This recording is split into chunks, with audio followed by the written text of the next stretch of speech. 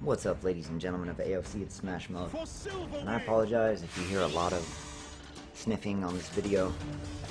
Allergies are, yeah, they're bad today.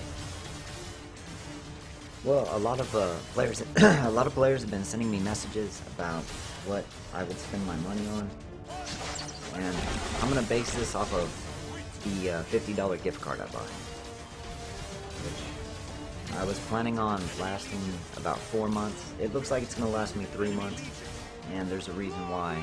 I spent a little bit extra early on, and I'll show you why. I had to get Rufio. I need a tank desperately for Abyss. He is not the best tank, but he's going to get me through for a little while. Mako is my favorite free-to-play hero, but I'm going to have to wait a little while. First, quick shout-out to everybody in Smash 1. They are tearing it up. Thank you all so much. These guys are doing really good, too. The Pandas. Shout out to the Pandas as well. Good job, guys. We are just ahead by a little bit. Okay, so of course, first off, we have our patron. And I know it's not for every region, but subscription as well. And then the booster pack, if you're going to be in for the long haul, if you're going to go all the way to 40, which I plan to, you never know though, when all your friends quit, it kind of sucks. But this booster pack for the long haul is amazing. And the reason why I bought the 300 pack is for just 660 Lenore.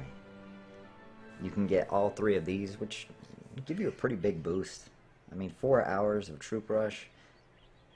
The Epic Dragon Egg, I mean, it can be helpful. By the time you hit Abyss level 25, though, you will have already gotten 2 legendary eggs. So you figure for $6, though, you can get all of this. You would buy the... you would buy the 300, which is doubled. And then you would buy the 60, which would give you the 660. So, that's horrible. 666 though. So 660, 60 for 660 Lenore with $6. You would get all of those bonuses. Now, for those who are spending a lot of money, and let's put it like this: anybody who has Valor level 9, this is my personal opinion. If I was Valor level 9, I would never spend even 1 Lenore on hero chests. I would just spend the skull coins on hero chests. I mean, it would suck to be patient, but I would save all my Lenore for Lucky Wheel and buying runes at a discount. Anytime I saw discounted runes or saw runes that I just really needed to get the statues, that's the real, statues is the real end game. Heroes used to be the end game. They're still important, but if you have a statue edge on somebody who even has a stat advantage on you, you're going to win in the long run. And that's pretty much all I got. I've been farming the map. We're up to 141 stamina potions so far. Still not sure if I'm going to give all these to Jack. I may end up giving them to Mako. Got to get our tank ready. He is at 3 stamina. Get him, Rufio.